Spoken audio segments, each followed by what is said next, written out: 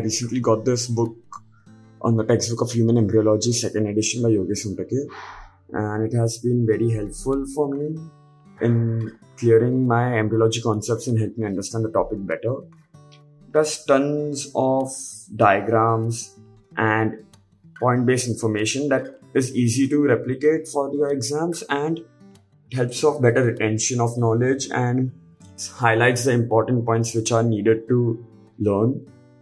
The textbook also goes one step further in marking points that would be important in Viva or in MCQ or in the next exam. Given that this is the latest edition, it keeps next exam in mind and makes sure to highlight those points so that you can give more focus to those points. Overall, the textbook has been very helpful for me because I have been struggling with embryology, but these diagrams and these points and the flowcharts which are always there, they have helped me to get all my doubts cleared in this textbook itself.